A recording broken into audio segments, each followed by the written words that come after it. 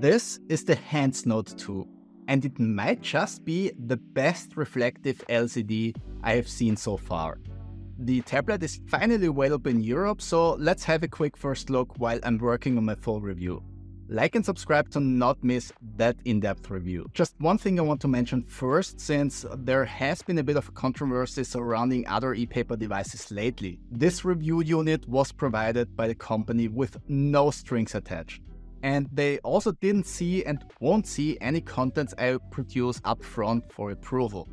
Creating my videos without outside interference has always been important to me, so having editorial independency is at the core of my reviews. And if I can't rely on that working with the company, I simply won't move forward with such a collaboration, but instead buy devices myself if I think they are interesting.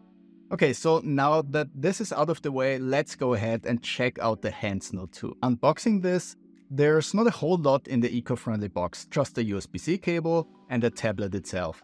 It doesn't come with a stylus, but has USI 2.0 support, which I'll test in the full review. With only 4.9mm, the tablet itself is incredibly thin. Not the thinnest when looking at devices like the Remarkable 2 or Booksco 10.3, but right now the thinnest color e-paper tablet on the market. The design reminds me a bit of the Huawei Mate paper, with the soft touch material on the grip and on the back side, which gives a bit of an analog feel. Thanks to the thin build and also the light weight of just 345 grams according to my scale, the HannsNote 2 feels very well balanced and is easy to handle. The frame on the sides seems to be made of aluminum, and it has this matte black finish. On the top we have the power button, the volume rocker is on the right side, the speaker is on the left, and the USB-C port and microphone are on the bottom. The tablet has a quad-core CPU, 4 GB of RAM, and 64 GB of non-expandable internal storage, of which around 50 GB are usable.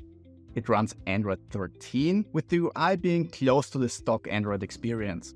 So this is not the same customized experience than on an e-ink tablet with Android, but essentially the regular Android experience.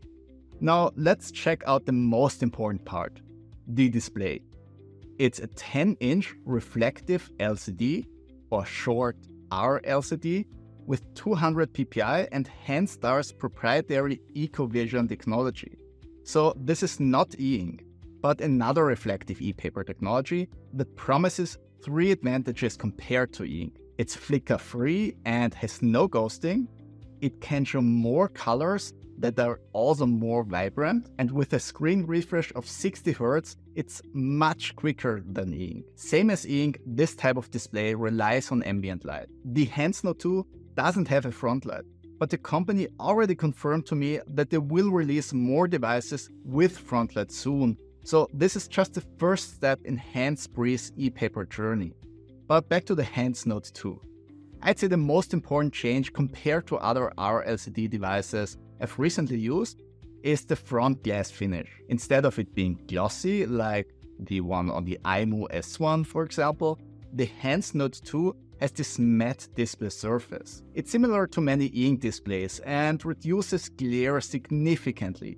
So this is actually usable outdoors without annoying reflections, which sounds like a little thing, but that was actually my main complaint with other reflective LCD devices I have used. And the outdoors is really the natural environment for this tablet. Outdoor viewability of the display is really good and colors appear much more vibrant than with color ink.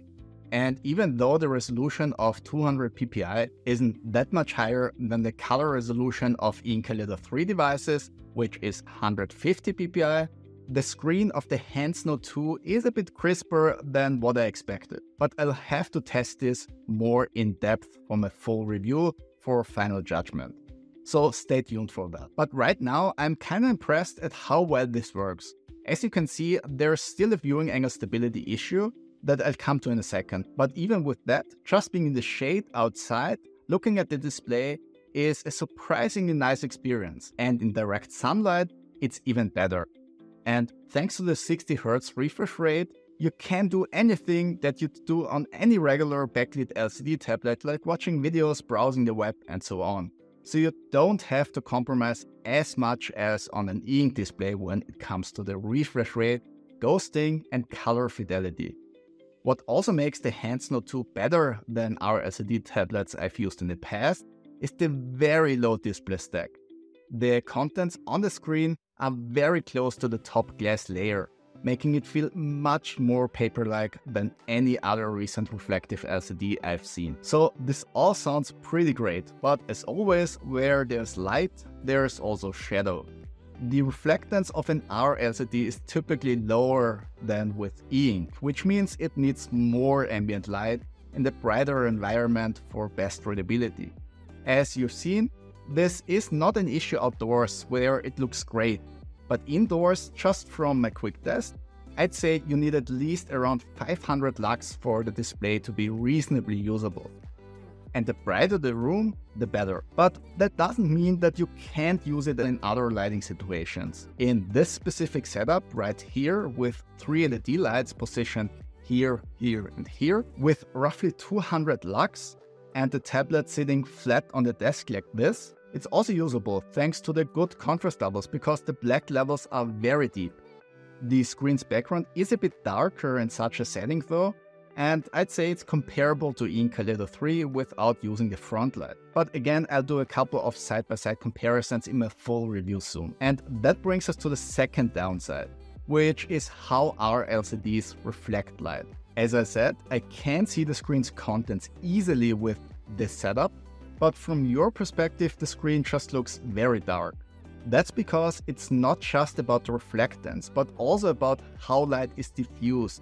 Because e-ink diffuses light omnidirectional, it's much less susceptible to different viewing angles than a reflective LCD. Because the reflected light on an RLCD is more directed and not diffused in every direction. That's the reason the screen looks dark from where you're sitting and looks fine from my perspective in this specific setup. And that's also why it's important to have a generally bright environment with an RLCD than just a single pointed light source. So depending on the ambient light, you might need to adjust the tilt to get optimal results with a reflective LCD. And that is really the main disadvantage compared to e-ink. But as I mentioned, Hannspree is actually preparing to launch multiple RLCD devices with front lights that most likely won't have this specific drawback thanks to the built-in light. So that will be especially interesting to see.